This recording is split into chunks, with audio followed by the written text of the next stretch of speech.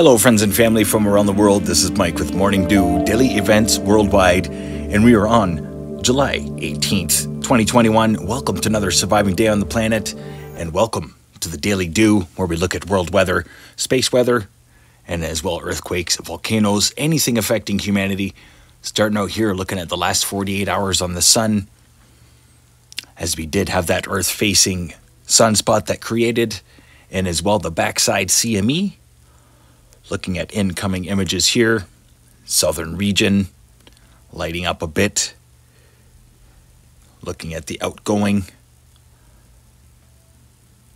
large plasma filament on the northeastern side of the sun. Another close look here at the sunspot that created, and as well just north of that, the bright region there in the center. Release some activity as well, looking at the cresting sunspot. You can see here that left bright region, that is where that little bit of activity, it looked like a filament snap or eruption, but nothing major thwarted our way since yesterday. Looking here at another light, you can see all the effects, as well the backside CME. Looked like it affected the whole heliosphere of the sun, kind of looking like it wrapped right around out front, even affecting the coronal hole, which dissipated. Looking at Israel, you can see nothing new has been propelled our way from the sun since that large CME yesterday. And it looks like some energy did get involved with the coronal hole wind stream that is on its way.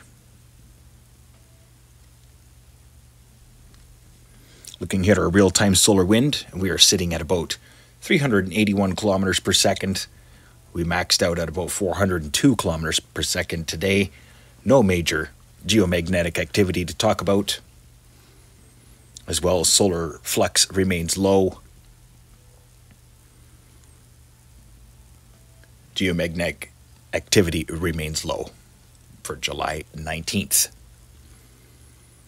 Schumann resonance for today, looking at a power of 23.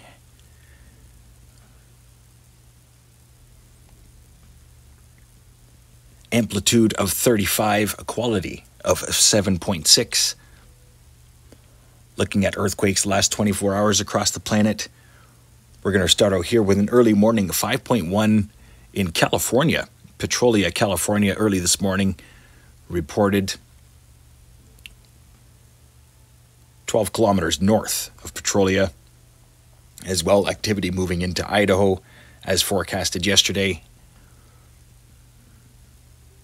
Minor earthquake there, 3.7, Bridgeport, California, continuing. No major swarms today, just a continual average swarm through Markleyville and the fire region. Looking at a 4.4 there, Guatemala. And then as well today, Dominican Republic started out the day with a 4.1. Sorry, Puerto Rico with a 4.5. And then, yeah, minor earthquakes throughout the day. So pretty busy Caribbean plate.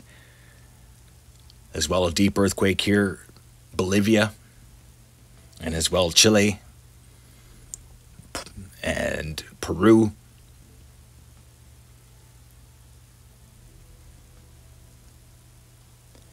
And then an interesting earthquake here. I have not reported a I haven't reported an earthquake here at all in the Pitcairn region. And this is right on the plate boundary with the NASA plate, East Pacific Ridge. Just recently did have a deep earthquake, 561 kilometer depth, 4.6, Tonga region. As well, 4.2 here reported, New Zealand. 4.7, Papua New Guinea. 4.9 there, Indonesia. A couple of earthquakes here to report in Japan, 4.7, and as well North Island, 4.6, 4.5. Interesting system grinding up into that area right now. No major activity through the Aleutians. And then, yeah, as forecasted, watch these regions I said last night, and look at Iran started the day with a 5.4 earthquake, largest of the day, and as well as seeing minor aftershocks throughout the day. A 4.3 here to report in Syria as well at a 10-kilometer depth, and as well a 4.4 there in Greece, right out in the middle of the sea. So yeah, definite increase across the Eurasia plate. Looking here the last 7 days across the world, we seem to be a little bit evened out now compared to yesterday. No activity through Africa and Europe, but now we're seeing it. Deep earthquakes continuing through South America, San Antonio de Cobros, and activity continuing through the Caribbean plate. A little bit concerning, I would think. And as well, still very quiet through the Cascades. For large earthquakes recently, there hasn't been any kind of release. So heads up, my friends and family, Cascades. And we're going to have a look here at College DuPage satellite imagery overlooking the fire that is south of Lake Tahoe. And that is a very large fire. Looking here at night visual there, you can see just that giant black blob. And it is literally almost half the size of Lake Tahoe. And then there's a fire just north of that that's even worse. Looking here at the border with Canada into BC. Fires east and west of Wenatchee, and as well with many new fires breaking out across southern BC and northern. And all of this smoke is heading right into Alberta. So very nasty air quality right now across southern Alberta and eastward. This is intensifying. More fires are lighting every day, and the smoke is getting thicker every day. So heads up, stay safe, my friends and family across the world. Earth is changing drastically. Quick look here over Wenatchee Reserve. A couple new fires there.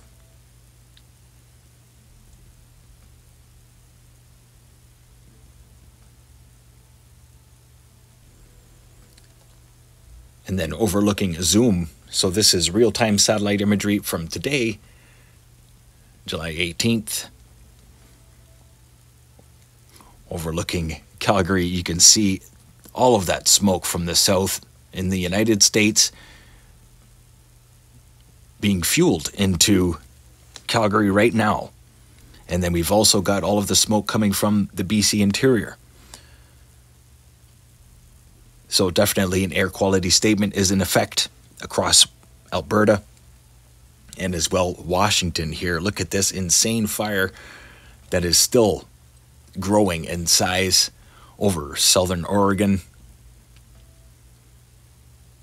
And that is right by Shasta, everybody.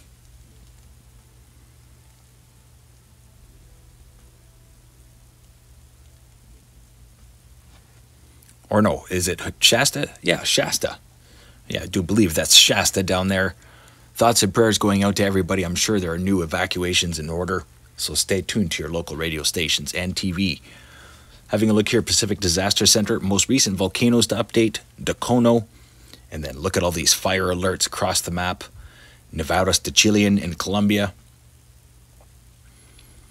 Nevados de Rules in Colombia, Fuego, Guatemala, Swiss de Najima in Japan, Sabancaya in Peru,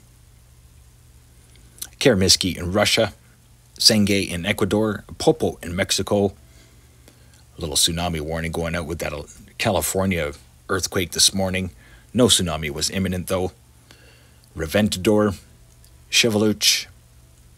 So that's about 14 volcanoes getting updated today. A lot of them in South America. Looking across the Pacific Disaster Center right now, I can't even fit all of the fire alerts on the map. Just trying to find any new fires that are being reported here, and I don't think all of the new ones are. So I'm sure this is going to light up tomorrow. Stay tuned to Daily Events Worldwide. I will be giving an update if anything does. If there's any kind of breaking news when it comes to these fires, I will be giving you a quick update. So thoughts and prayers going out to everybody across the U.S. as well.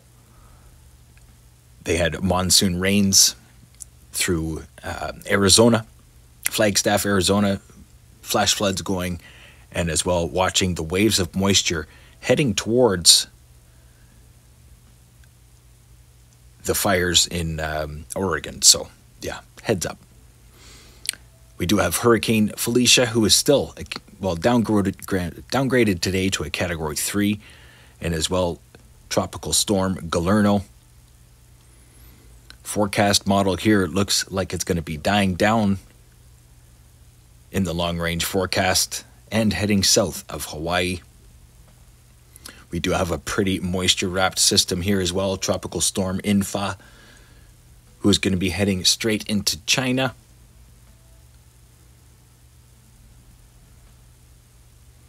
In the long-range forecast.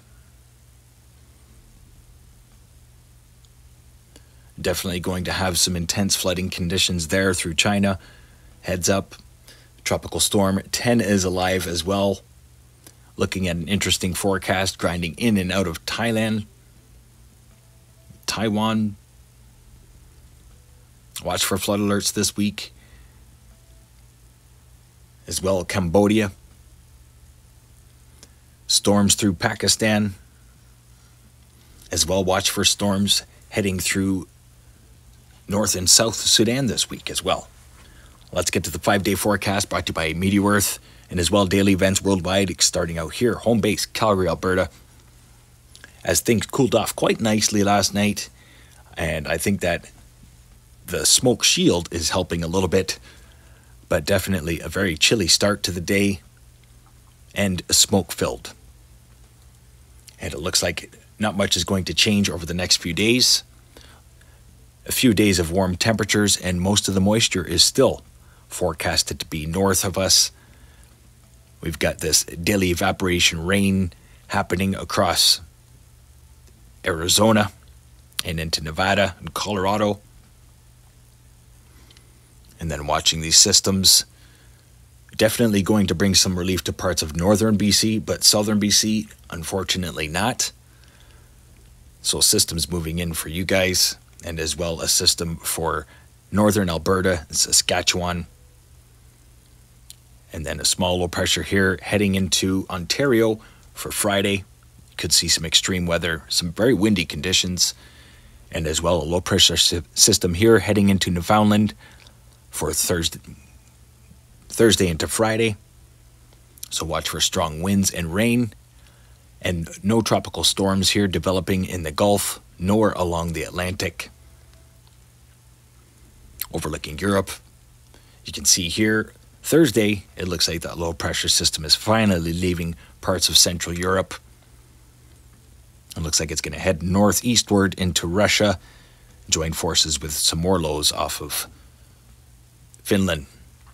And then watch for this interesting low pressure system grinding into the United Kingdom with long range forecast here. Could be some strong winds associated with that. Overlooking Russia. Lots of rain, hopefully helping the situation in Russia too. There are many fires across pretty much remote areas of northern Russia through Siberia.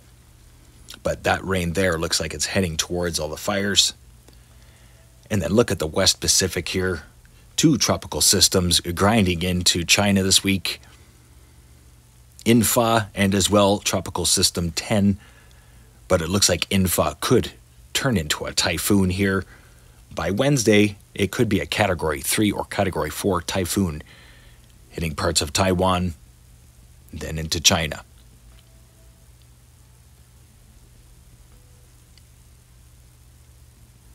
As well, overlooking West Indies here, a low pressure system still grinding up into Myanmar and through India. Daily evaporation rains through Papua New Guinea. Watch for rain to move into parts of southeastern Australia Wednesday to Friday, and as well some cool conditions ahead of it. Doesn't look like there's going to be forecasted snow now. Yesterday there was. As well, watch for that system to whip from the equator into southwestern parts of Australia this week. Watch for windy conditions through Hawaii, ahead of all the systems just south of the islands. And no real relief for parts of western United States.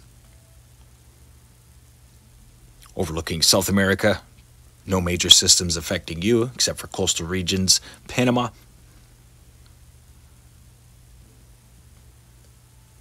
Pretty intense system there, grinding through into Argentina. Overlooking Africa. As I talked about already, watch for a low pressure system to affect North and South Sudan, heading westward. And we'll see if this thing actually makes it all the way across Africa and turns into a hurricane in the Atlantic. I'm going to be definitely keeping an eye on that. Going to leave you here looking at the southern hemisphere, pointing out the large systems that are grinding across our hemisphere right now. Some very interesting things that are developing across our planet, and I'm definitely monitoring them. And I will be sharing some very crucial information over the next little while. When we see systems like this, pretty much the size of Australia, Antarctica, you gotta wonder, what's wrong with our planet? Thanks for watching. Stay aware and prepared. Stay young and have fun. And get your morning dew. Bye-bye.